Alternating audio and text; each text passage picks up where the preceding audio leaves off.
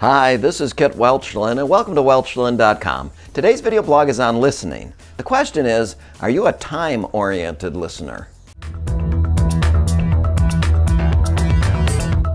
Kit, I hate wasting time. I watch the clock, not to see how long it is until we go to lunch or when I get to go home, just because we burn a lot of daylight around here sitting in meetings. I only have so much time to get my work done. Don't other people have a watch or pay attention to time? If time is consistently a concern, you may be a time-oriented listener.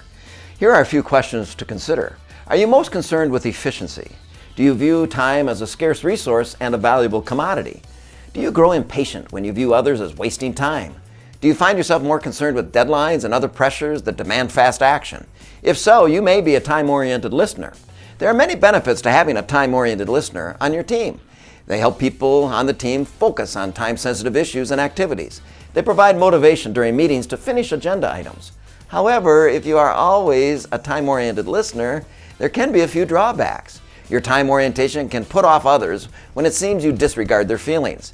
It may not allow for full discussion of symptoms and perspectives in identifying problems and needs. This excessive focus on time can hamper the thoughtful deliberation of some of the jobs that require that. When the clock is what matters most, become a model for time orientation. Keep in mind, you can boost your effectiveness by assessing the listening preferences of your conversational partners and adapting your style to them. I'm glad this conversation only took a couple of minutes. I don't get paid to sit around here chatting with you all day. Oh wait, I didn't hurt your feelings, did I? Sorry. I guess I really could be a time-oriented listener.